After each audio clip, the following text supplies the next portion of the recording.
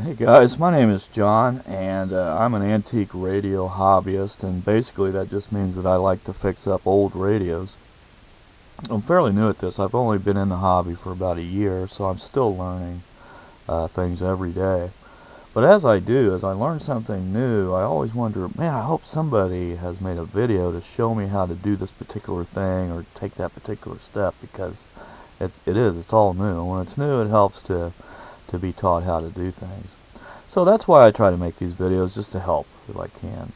Before we get into today's video, which is about tracing, using a signal tracer to find problems in a radio, I want to talk a little bit about audio frequency range versus radio frequency range.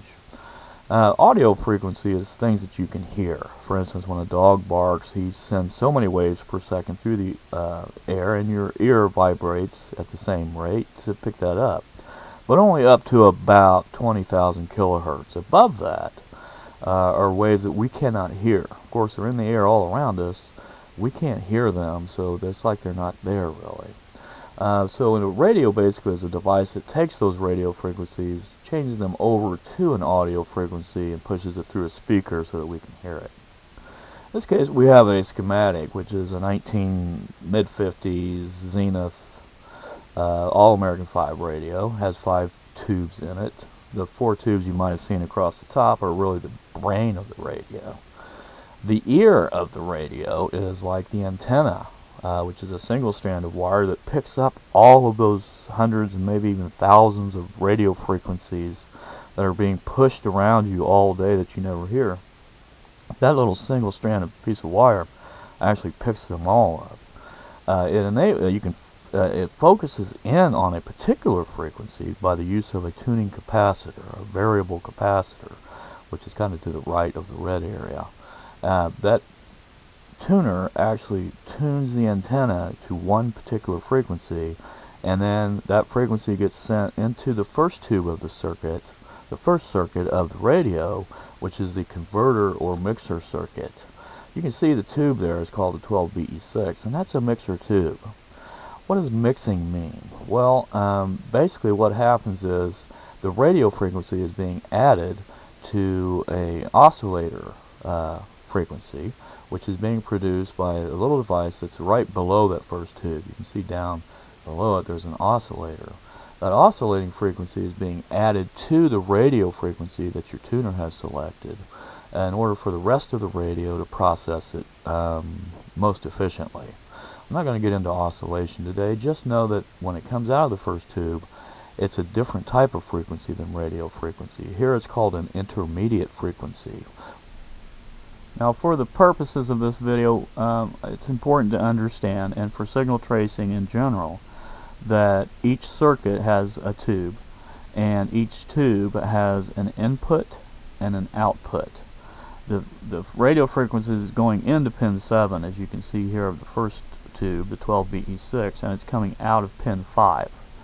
And technically that's each tube and each circuit's going to work that same way. Each tube's going to have an input, each tube's going to have an output. That's important to remember because we're going to be going through with a signal tracer, and these are the points that we're going to be checking to look for trouble in a radio. So let's take a look at the whole schematic, and we're going to look at the path that the radio frequency goes through the radio and how we're going to be checking each circuit with our signal tracer. Okay, so now we're going to look at the front end of the radio system, and here we've got the first 2 circuits, the converter mixer circuit and the intermediate frequency amplifier circuit. The 2 tubes are up on the top. You can see that pin number 7 on the first tube is the input for that tube, and pin 5 is the output. It leaves the first tube, goes into the intermediate frequency transformer coil number 1, and goes across that transformer and into tube number 2, the 12BA6, through pin number 1. That's the input there of the second tube. And the output of the second tube is again the plate, which is up in the top of the tube, and in this particular tube it's pin 5. And then it leaves the second tube, goes into the second IF transformer coil, as you can see here. Okay, now we're going to move along to the third and fourth tubes. As you can see, the third tube is a 12AT6, and this is known as a detector tube. And this is a pretty important tube because this is the tube that changes radio frequency, which we've been working up with until now, and it turns it into an audio frequency, which is a signal capable of driving the speaker in and out to produce sound waves that your ear can hear. So the detector tube is pretty important. Remember, the input on this, which we can see on the left of the tube, is the input's actually going into pin 6 as a radio frequency, and it's coming out the top plate of the tube, pin 7, as an audio frequency. So our signal tracer is probably going to have two settings. One's for radio frequency and the other's for audio frequency. We'll need to, when we make the change from one side of this tube to the other as we test, we'll need to flip that switch. And then of course we can see that the signal continues on through another little group of resistors and capacitors and into the fourth tube, which is the 50C5 tube, and this is a power amplifier tube. 50C5 is pretty popular in the 40s and 50s, or late 40s, 50s, and 60s. It's a 50 volt tube. By the way, the first two numbers of every tube tells you what voltage it is. So 50 volts is a pretty high voltage for an audio amplifier. Anyway, as you can see, the signal, which is now an audio signal, is going into pins 2 and 5 of the 50C5 tube and coming out again from the plate up at the top, pin 7. And those are our points that we're going to be looking at on the amplifier circuit. And then finally we're going to be looking over at the actual speaker circuit and everything that's involved with it.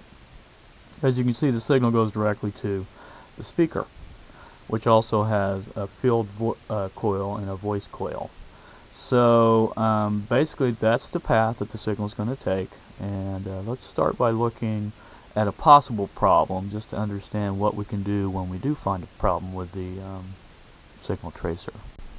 And so moving back to the schematic, we can highlight the points now, all the input points to each circuit that we're going to test with our signal tracer.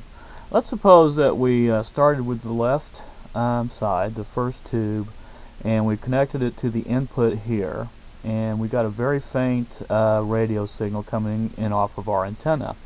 Well, that tells us that our antenna is working fine, and so we're going to move on to the second test point, which is the input of tube number 2. And let's say that that same signal that we heard before is now a little bit louder, which would be normal, because the first tube ramped it up a little bit, so it would be louder. And so we know that that circuit, the first two circuits, the antenna and the circuit leading up to tube 2, are all working fine.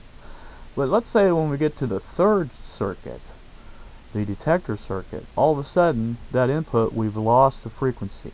We no longer have the signal coming in from the antenna there. What could that mean? Well, obviously it would mean that something between the output of tube number 2 and the input of tube number 3 is broken or not working properly. And so what we're going to do is just look at each component that's between those two tubes to figure out which one is bad. Okay, and the obvious answer is simply to check every component in that circuit that is somehow connected to the input of tube 3, because one of them will be bad. And so basically that's signal tracing in a nutshell. It helps you narrow down the circuit that's bad so that you can find the problem fairly quickly, fairly easily, and replace whatever bad component that you've got. So now let's go ahead and take a look at the base of tubes so that we can figure out the numbering system so that you know which pin on which tube is going to be your input and your output. And so here we have just a typical 7-pin All-American 5-tube miniature tube base as you're looking at it from underneath the chassis. there's always going to be a gap between two of the pins, and to the right of that gap, where the gap is called the key, to the right of the key we're going to have pin 1, and you read them sequentially clockwise as you're looking at it all the way around to pin 7, which will end up being on the left side of the gap. And basically that's how you're going to determine which pin is going to be your input for a particular tube and which pin is going to be your output for a particular tube. Again, just by checking the chassis or the schematic, which will tell you which is which. So that's pretty much the basics involved around tracing a signal through a radio. And part 2 of this video, I'm going to have an actual radio and my signal tracer out. I'm going to go through the physical aspects of doing this. Right for now, I hope I helped somewhat, and thanks for visiting my shop. This is John from the area of Cincinnati, signing off.